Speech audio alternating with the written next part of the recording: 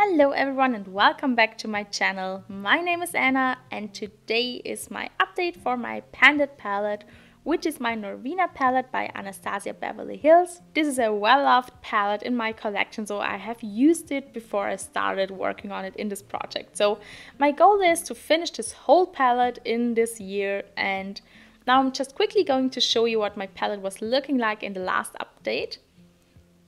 And then I'm going to show you what it's looking like today.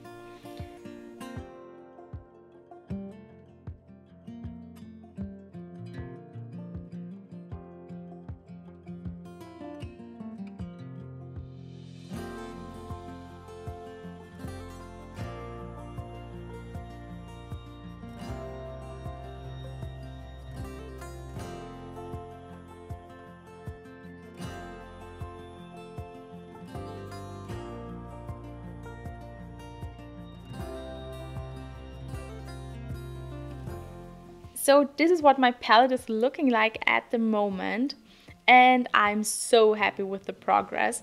I think it's a bit more than I was expecting. So for example, Dreamer, I almost have finished it up, and I really want to finish it until the next update.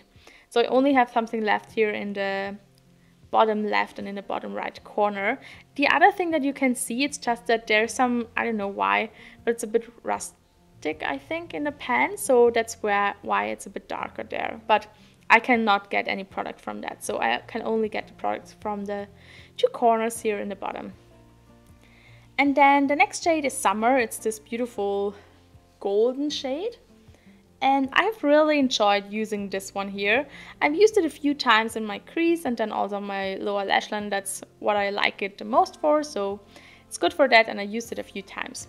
Then I really try to focus on Wild Child, and I also think that I can finish it until the next update. It would be so great if I could do that. So I want to work on it more because I really would love to finish some shades until the next update. I feel like I need this little boost of motivation now, because I have to say that I really didn't want to reach for it a lot in the last month. So my last update is, I think, 2 months ago, so I worked on it now for 2 months, and I don't know, the first month was like more like the month before, where I just use it every day, so for my everyday makeup. And then after a month or so, I really wanted to reach for other palettes, and I also have gotten some new palettes, so I don't know, I just didn't feel like working on this palette all the time, so I just didn't want to play a lot with it. So it was a bit more of a struggle in the last month. I have to say, I have reached a point where I'm kind of done with this palette, but I want to keep going. So I will try to kind of, I don't know, get some more motivation and get more inspired by this palette again. Maybe I'm going to watch some tutorials from other people here on YouTube. That's quite motivating, I feel. And yes, I just have to dive back into it. So then the next shade is Rose Gold. I still love this shade. It's one of my favorites in this palette. It has a very dark base, which I love. So I love it for deepening up my outer corner, and also for applying it into my crease and all over the lid, and also on the lower lash line. It's quite beautiful. So really like this one. I think I did expand the pan a tiny bit, not too much, but I did use it a few times. Then Celestial, my goal was to hit side pan here, and I could do that. I also like to use it in my crease, all over the lid, as a topper. I also like it on my outer corner because it also has a bit of a darker base, but it's a bit more sheer. So I love layering Celestial on top of Rose Gold on my outer corner. It looks very, I don't know, grungy fairy vibes. It's what I get from this whole palette. So that's what it's giving me when I combine these two shades here.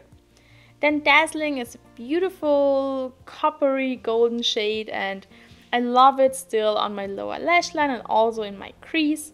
So I did use it a few times, but not as much as I did before. As mentioned before, I just didn't feel like reaching for this palette a ton. Then I was so surprised that I could expand my pan in Drama. I wasn't really expecting it. I thought that Drama would take me so much more time and work to kind of use up. So I feel like it's really perfect for deepening up the outer corner, because it has this dark base, and when I want to have a cool toned look, I just use Volatile in my crease and then Drama on the outer corner, and it looks almost like a dark gray on my outer corner. So if you start buffing this shade out, it gets really dark gray, almost black, and then when you buff it, it gets a bit lighter, so it gets to a dark gray, and so it's very cool toned actually. So it's working very good for my outer corner. The only thing is that I feel like it has a lot of fallout still, and I hate that about this shade. This shade would be so beautiful if it wouldn't have so much fallout. Also, when I use it as an eyeliner, it's the same thing. I just have a lot of fallout with it, and I don't like that, but the shade is beautiful. So I'm happy with the progress, and I'm going to continue to work on it. Then base, as you can see, is this cream colored matte eyeshadow that I have almost used up. I used it so much to set my eyeshadow primer and then also to buff out other shades in this palette. So it's a very versatile shade for me. It's easy to use and it's easy to use up. So hopefully I can maybe clear up this whole top corner there and then have only something in the bottom left. That's my goal until the next update. Then Soul, as you can see, I have hit pan in it. I started using it more than before because before the last update I just tried to work on the other shades that would be a bit more difficult for me. So Soul is one of my favorite shades in this palette. I love it especially for deepening up the outer corner, and it's again one of the shades that gives me a lot of grungy fairy vibes. So it is a bit darker than it appears in the pan on me, especially because I'm so fair, so I can really, I don't know, it's more like a darker mid-toned bluish gray on me, and I love this shade. So I'm excited to wear this one again in the next month. I stopped using it a few weeks ago, I don't know why, but I really wanna use it more again because it's a beautiful, beautiful shade. Then Incense, I have to say, I started using it in my crease. Before that I only used it as a bronzer, and I really do like it. It's a good base for basically every look that I could make.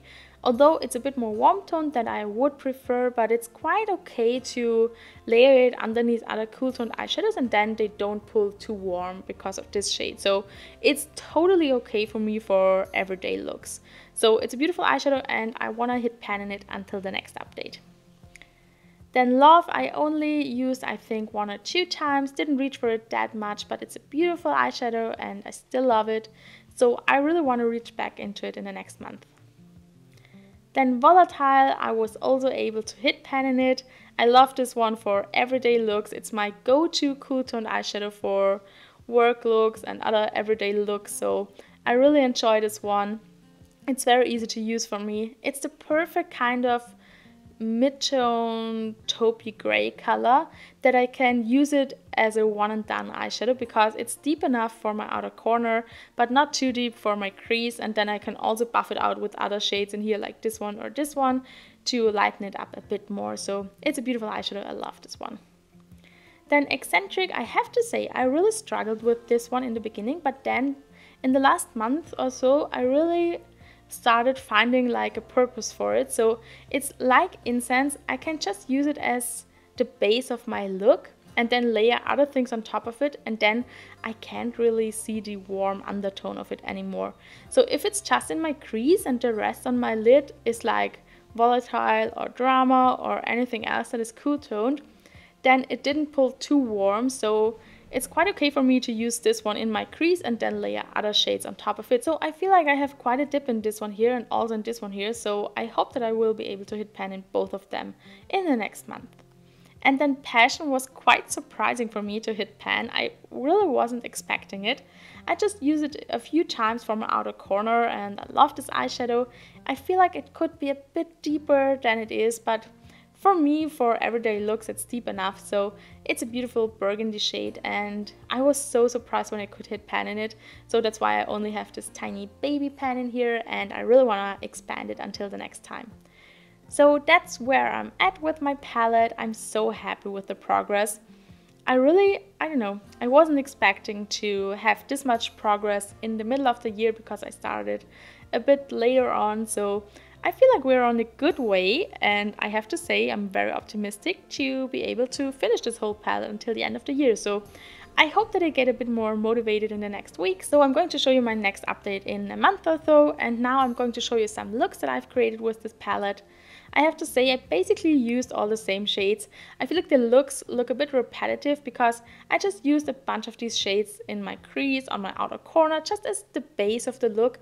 And then usually I topped it off with a single eyeshadow from an indie brand, like you can see here. This is from Glam Shop, for example, and I just loved using this palette just as my base makeup and then pop some fun points of color or neutrals from indie brands on my lid, and then I really felt like I could create different looks every time I used it. So I really enjoyed using this palette for like the base look and then pop something more fun on my lid, or just, you know, create different color stories than you would if you just use this palette alone. So I really like it as the base of the look and then do something else and just, you know, have some more variety in my looks. So that's what I used it for, and I loved all the looks that I created. So it's a fun palette and I still enjoy working on it.